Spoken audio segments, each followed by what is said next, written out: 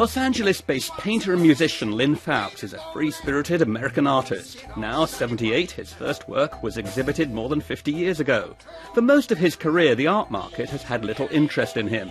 But in recent times, that's begun to change. Two Los Angeles filmmakers have spent 7 years following Foulkes, creating a portrait of the man and his work. They see him as inspirational. Lyn is an incredibly charismatic, charming individual who has worked his whole life on his artwork when people weren't paying attention, when people were paying attention. And I think he's sort of the triumph of the spirit, of the independent spirit, in that he just keeps making his art no matter what people say or if nobody says anything. And I think that best describes his character, because he's a one-man band. He's going to keep making music and art whether he has an audience or not. My God, so many things I want to do. I'd love to do an LA musical, you know, with all the songs I have and the music and, you know, dances, people.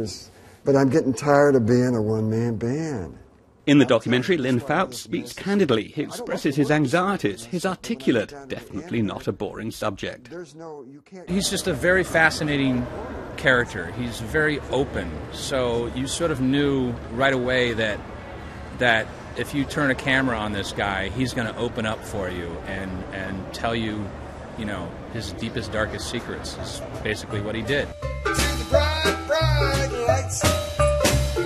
Foulkes' art is hard to categorize. He has a non-conformist streak. His work includes landscapes, assemblage and portraits, some quite disturbing. Some large pieces involve all kinds of items being attached to the painted surface. His work can take a very long time to complete. We start out the film with him finishing a painting that took 7 years, and he completed that. And then we find out later on that there's a painting that he'd been working on for much, much longer.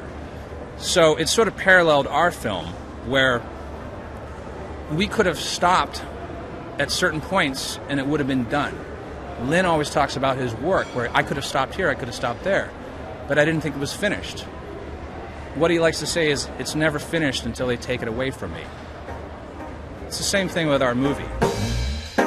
In the late 1970s, Lyn Foulkes started to build what he calls the machine, a musical instrument which enables him to function as a one-man band. Well, out there's a band down on our street.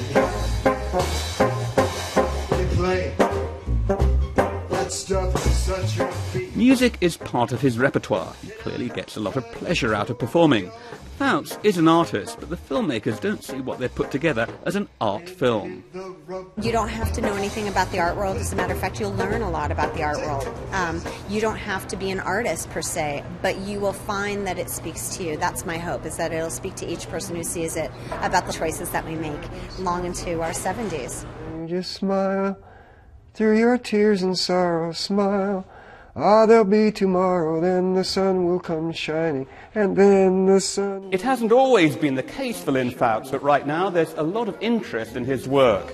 This year, a retrospective of his art was on show in Los Angeles, featuring some 100 pieces. It's now on view here at the New Museum in New York, and later in the year it will travel to Germany.